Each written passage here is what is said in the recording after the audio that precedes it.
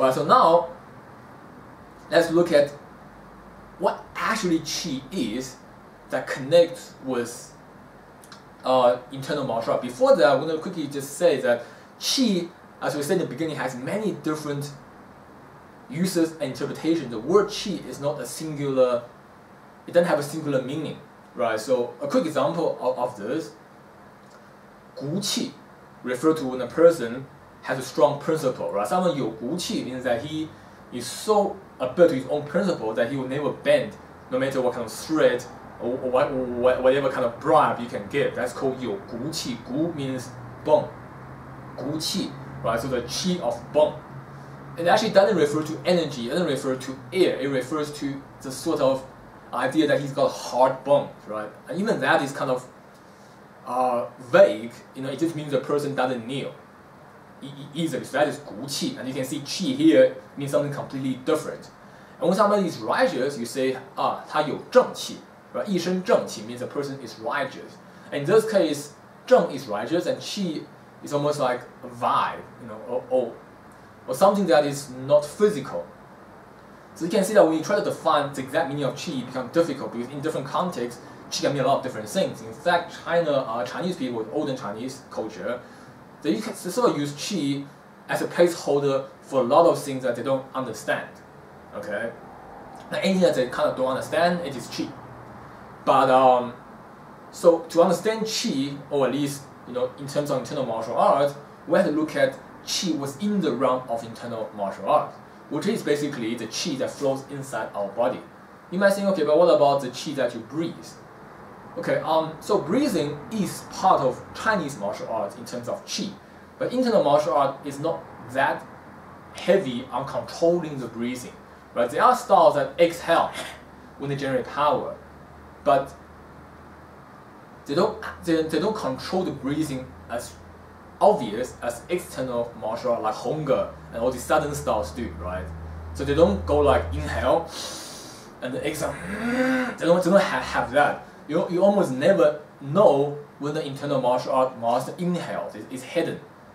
It's only when they generate power they exhale, but the inhaling part is hidden. So, and they can also generate power without the heavy exhale. So inhaling isn't always connected to power generation. Okay, so it is partially involved, but not completely. So now next we talk about internal qi. So what is this internal qi? Right? What is the thing that flows in our body? I mean, we can't see it, we can't measure it, but we can feel it, right? The people who does Tai Chi and or Qi Gong, they will say, after doing it for a while, my hand feels warm, my fingers are pulsating, my hand feels they're bigger. I definitely feel it, man. There is something in my body called qi. I have this energy. But why do people say you can't measure it? Right? It's because that qi is not what you think it is. If you look at the Chinese medical discipline, right, they always refer to qi together with blood, right? They call it qi xue. They almost never isolate qi when it comes to internal qi by itself, right? When they say somebody's qi is weak in terms of health, they say qi xue xu. And obviously, if you go deeper, qi xue is like yin and yang, so it can be qi xu or xue xu or both. But qi xue is always together, right? They believe that qi travels before xue. So when the qi is weak, xue don't travel. Now I'm not sure if there really is something that travels before xue. But what I can say is that basically in the internal martial arts context, internal qi is pretty much blood flow. Okay, so if you think about it, when your hand feels warm, it's actually because blood are flowing through to your fingertips. Right? In winter where your hand is cold, it's actually because your blood flow is not good enough to go through. When they will feel warm. The same goes for the pulsation and feeling like your hand is getting bigger. They are getting a bit swollen. Those are all feelings of having more blood flow into your hand. Right? The sensation of feeling something flowing through the body, that's the blood that actually, that you are feeling. It can be qi, but the feeling you get is a result of blood. Right? When I say it can be qi, I mean that it could be a concept of qi, but qi is not the physical thing that happens in the body. What you physically are feeling is the flow of blood. So qi can be argued as the cause, but the result is blood flow. So if your blood is not flowing properly, then in Chinese martial arts or in Chinese medical, they refer to as qi having problem. And from this you can see that qi isn't a mythical energy or like the force, right? It's pretty much something that everybody have. It's a biological observation. It's a biological thing that everyone has in their body.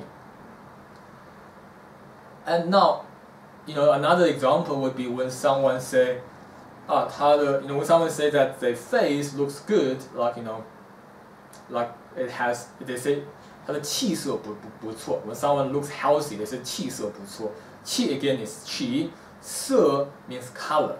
So when they say 气色, they're referring to the color of your face. It's not pale, right? It's got reddish underneath the skin, which is pretty much because of the blood flow. When someone is very pale because they're either sick or nauseous or any other unhealthy reason, they say, oh, his 气色不好. So you can see that, when it comes to health and physical body related, qi actually means a quality of blood, right? When the blood flowing through your body properly, your face will have this red undertone.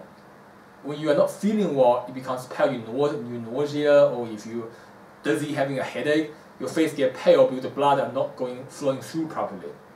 And same as in the Chinese medical health perspective, when they say when your circulation is bad, it's 气血不通, means that your qi and blood is not circulating properly.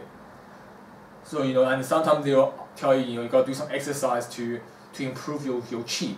What it actually means is you're just doing some exercise to improve your blood flow, right? If your blood flows through your body properly, in theory, you shouldn't have any issues. I mean, obviously you might still get sick from virus and infection, all of that, but you wouldn't have fundamental functional problems, like you wouldn't have problem with your knees if the blood constantly flows through it and you exercise often. It will become a problem when the blood is somehow blocked and it's not flowing through as much, and then you do heavy exercises on the knee joint, and the joint doesn't have enough protection or lubricant, so to speak. Or if the blood doesn't flow through your liver, when your liver have problems, they now call it fat liver. Pretty much is when the fat kind of blocks the flow of blood. So all of these things in Chinese medical, they see it as the problem of qi and blood.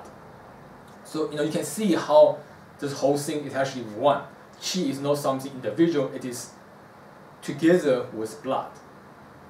And if you look from the beginning example, we have qi, that's the air, we inhale qi into our body through breathing. So how does that then connect to the internal flow of blood? Well, it's quite simple, because when you breathe in, oxygens get pumped into your blood and go through your heart, and your heart pump it to the rest of your body. So in a sense, this qi is sort of linked from qi as in air that we breathe to the breathing itself, to how it's converted into blood that sustains our body. So you kind of can see that they are pretty much linked, and therefore in Chinese culture, it's all referred to as qi. But obviously in each stage, qi is slightly different, right? Air to breathing itself to eventually convert to blood flow. They're not exactly the same, but you can see why in Chinese culture believe it's the same thing, because they're sort of linked in that sense.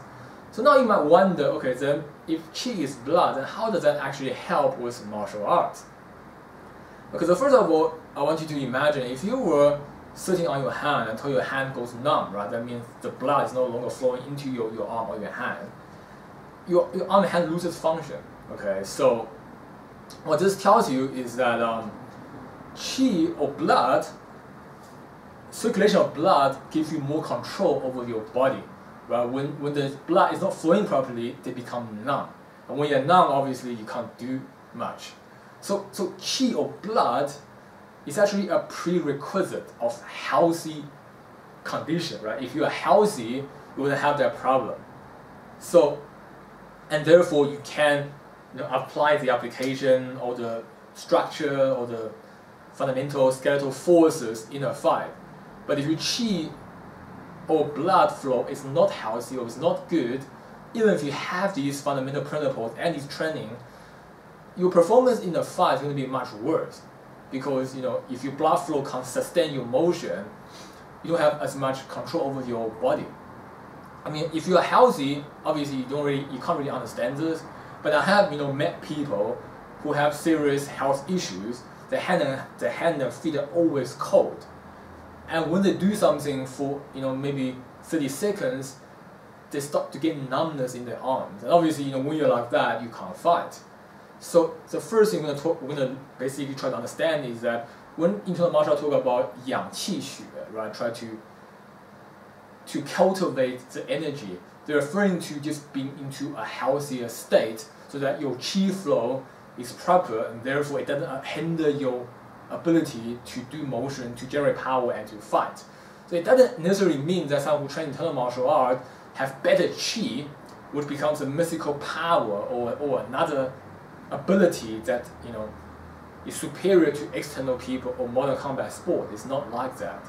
Okay, it just means that they see this as an important element of their training. Whereas in modern combat sport, even though they don't talk about qi or blood, they still need to rely on it, right? If a person doing modern combat sport have health issues like heart problems and their blood circulation is not good, they also can't perform well, right? They're also going to run into a problem when they're throwing punches. They're going to not be able to sustain. They're going to lose stamina. They're going to lose body control. If their arm goes numb, they also can't throw a punch.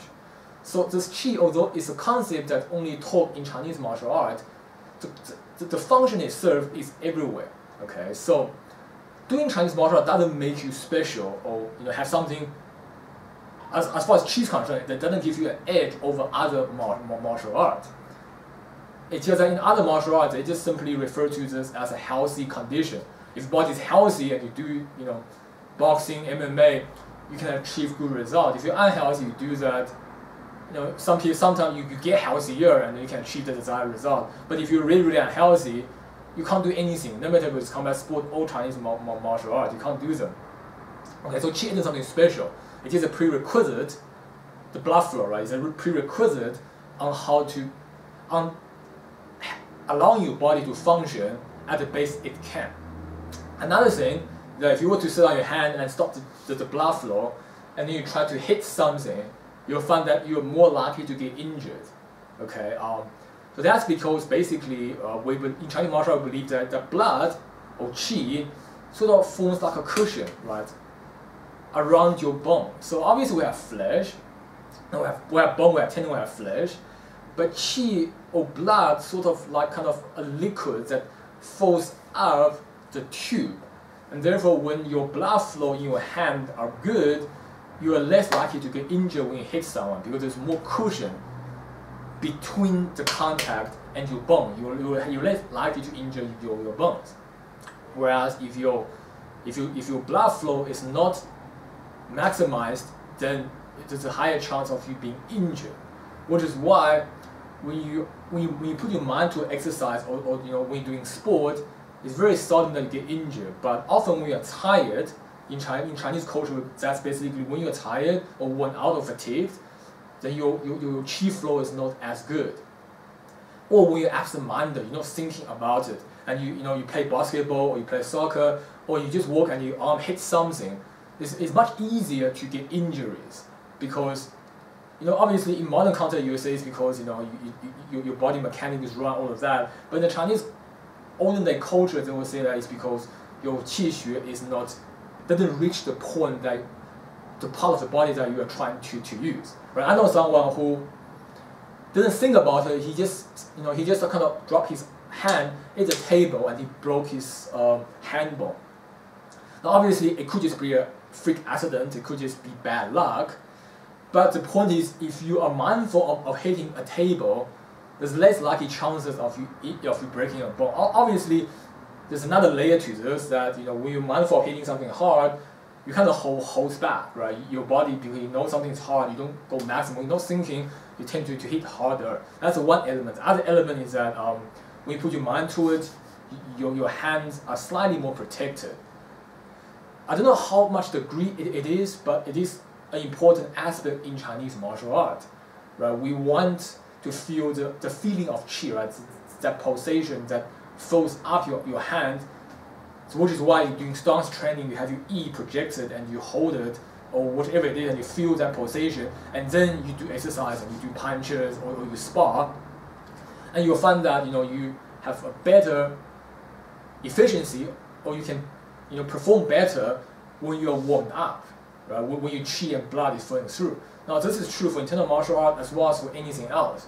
Even in modern combat sport, right? You can't call up a modern combat sport practitioner out of the cold, and just tell him to throw punches. He can, but it will be much weaker than if he warms up a bit, right? And this whole thing about warming up, in a sense, is pretty much getting your blood to flow through more than it usually does when you are dormant. So in Chinese martial arts, it's the same thing, okay? Except that the warming up is when you're doing stance practice and you're doing slow motion. You slowly pump the blood or qi to the end of your fingertips and through your whole body, and then you are ready to perform those actions. Whereas in modern sports, you do warm up by doing other minor exercises. For those in body, they also do punches slowly first to kind of get the flow of things before they throw heavy punches. They don't really think about it, but it's actually the same thing as how Chinese martial arts talking about cultivating qi flow before you generate power. Okay, so you can see that there's nothing mystical about qi. Qi is more like a health requirement, or it's more like a fuel that is fed to the engine, right? The engine of internal martial art are the four core forces, the skeletal forces, the structure, the mechanic, right? That is the core, the engine, and qi is the fuel. So you can have the skeletal structure down, you can feel the mechanics, but if your blood flow is bad, you don't feel healthy, then your performance, your ability to generate power is going to be much, much worse than someone who's healthy and have good or great blood flow. But just having good blood flow doesn't mean a thing, which is why people who does qigong cultivate energy and they think that I feel my whole body is full of energy, they still can't fight to save their own life. Okay, it's because that itself cannot fight. It's not even a power. It's simply just a health condition that makes your power better.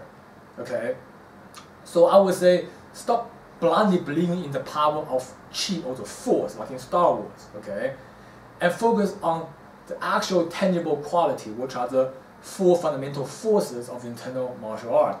Also the training of yi, okay, which we already talked about in the previous episode. So although now we established that qi is just a measurement of the healthy body condition that even external styles and combat sport also make use of without realizing it, there is one more unique attribute of qi or blood flow that you can find in internal training, right? Now you might wonder if qi or it's just blood flow and you can get it by just doing punches, doing other external martial art drills, etc., etc. Then why do internal martial art place a special emphasis on qi? And why don't they just do punches, or why they do stance training, and these slow exercises?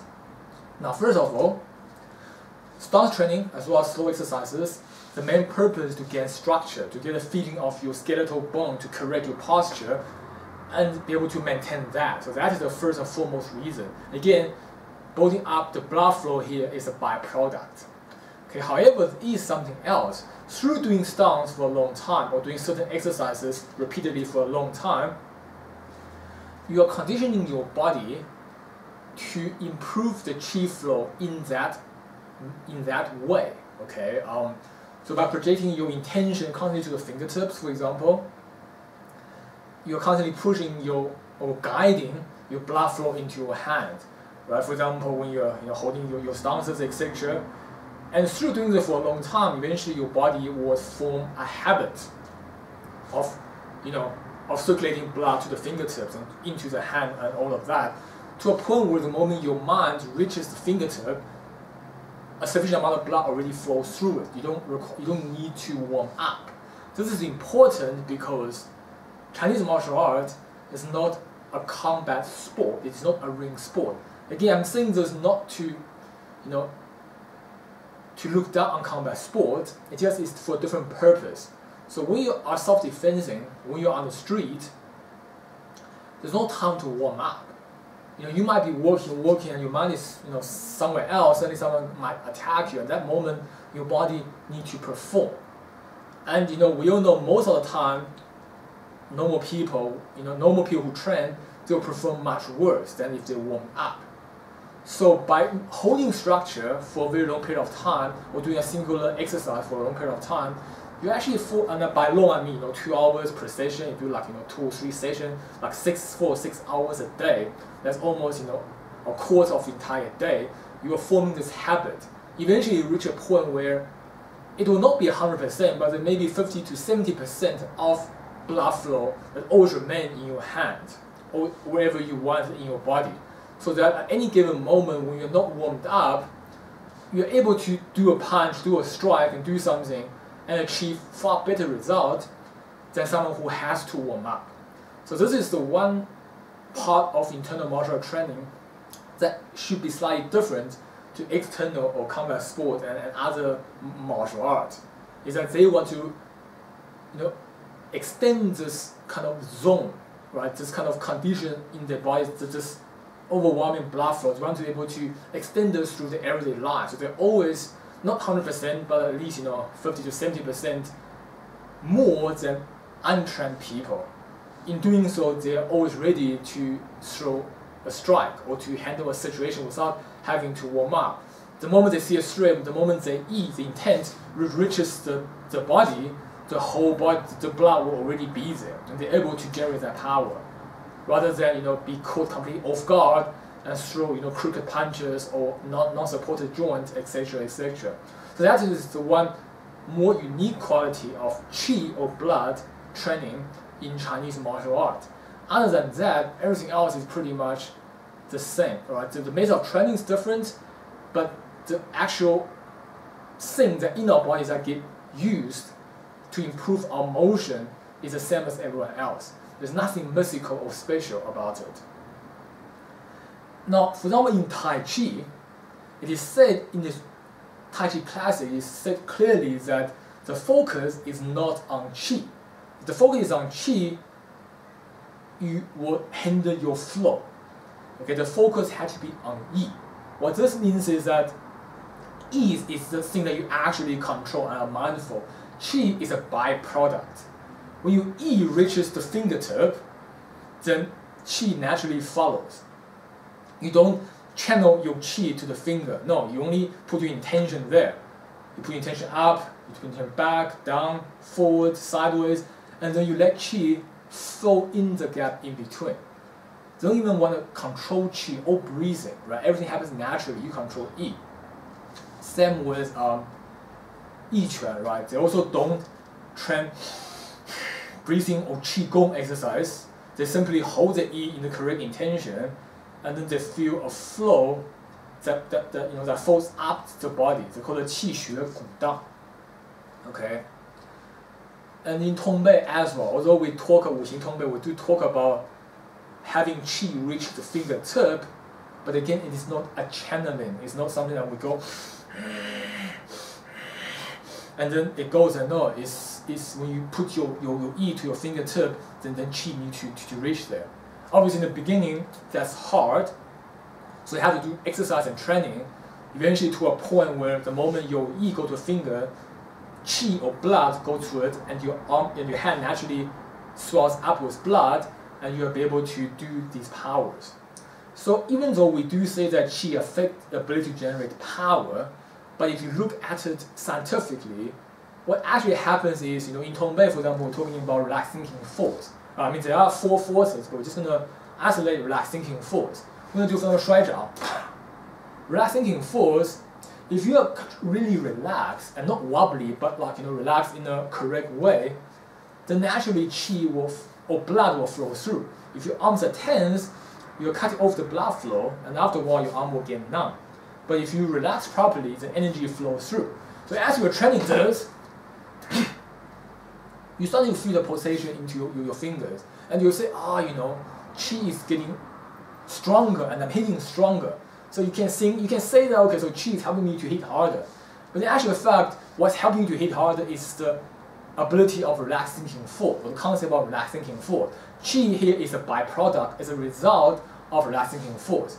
I'm not channeling qi to hit harder. I'm using the quality of relaxing force to hit harder. Qi just happen to flow, or blood happen to flow better when you are relaxed and thinking. Okay, so you can see that qi is always a byproduct. It's never the main-driven thing. Same with midpoint, right? When you do this for like a couple thousand times, or at least 500 to 1,000 times, without stopping, eventually you'll feel your hand will be swelled up with blood because you're constantly, jabbing or pushing it into the end of blood, is constantly pushing through. In the end, you'll feel that your hand is getting much bigger. So to the people who are not thinking about it scientifically, they will naturally think, my chi is getting stronger. My chi is hitting people. But actually, just blood flow, right? It's a mechanic that had to be right. This is just a byproduct. So, bottom line is, qi as an internal flow of energy does exist, but it is not a special energy. It's simply blood flow. A person who is healthy would simply have good qi flow. They don't have to specifically train to have better qi or cultivate. A person who are weaker or unhealthy can cultivate exercise to become better or improve their blood flow and therefore become healthier. But having this qi or blood flow does not make you a better fighter. It does not make you a better martial artist. You still need the martial art side of martial arts to become a martial artist, so to speak. Okay, so don't blindly believing in the mythical power of qi. Qi in itself or blood in itself can do nothing. It has to be put on top of the engine or the skeletal frame or the mechanic. It makes the mechanic better.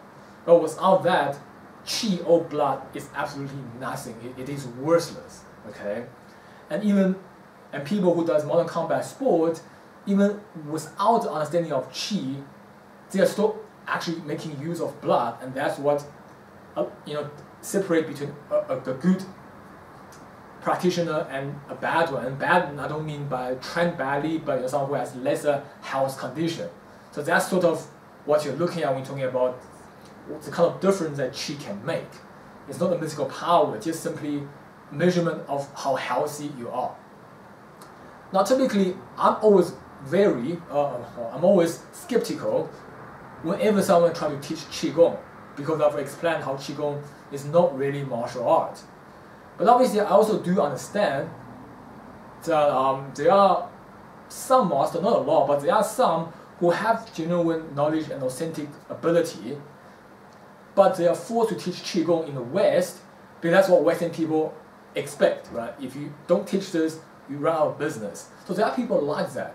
But in general, I would say 9 out of 10 people who teaches qigong are frauds. Okay, I know this might upset a lot of people, but I don't really care because this is the truth. Right? This channel is all about exposing the real truth behind Chinese martial art. So very rarely there might be someone who has real understanding, but he's forced to call it qigong because that's what people want. But majority of the time when someone teaches qigong, I would say stay away from them because they don't know what the hell they're doing. And even with internal martial art, this is becoming a bit more difficult.